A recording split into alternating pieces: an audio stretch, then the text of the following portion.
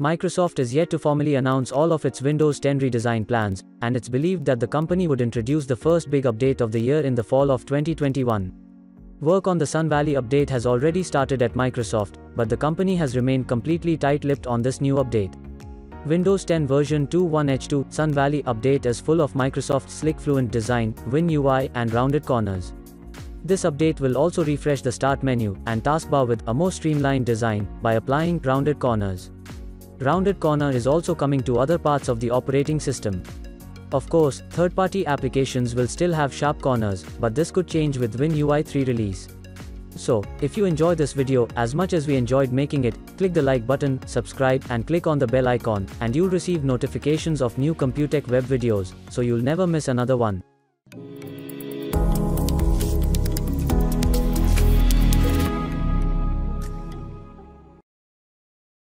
As we reported earlier this month, Microsoft is considering a new floating Start menu for Windows 10. The revamped Start menu will appear visually separated from the taskbar, and live tiles or static tiles will also have rounded corners. Windows 10 jump list, taskbar right-click menu is getting a floating design too. As you can see in the above mock-up created by us, Windows 10's jump list will now float above the taskbar, leaving a visible gap with rounded corners. In addition to the Start menu and taskbar, the borders of pop-up boxes and context menus within the Settings app will be rounded for a more modern look. The other text boxes like Password, Auto-Suggest, and Alerts will get also rounded corners to improve overall UI consistency. So far, it appears that the main design focus of the Windows 10 Sun Valley update will be rounded corners, or at least that appears to be the goal at this point. However, Microsoft is also believed to be working on other features, such as a new battery monitor, aero shake toggle, dedicated web camera settings, and more.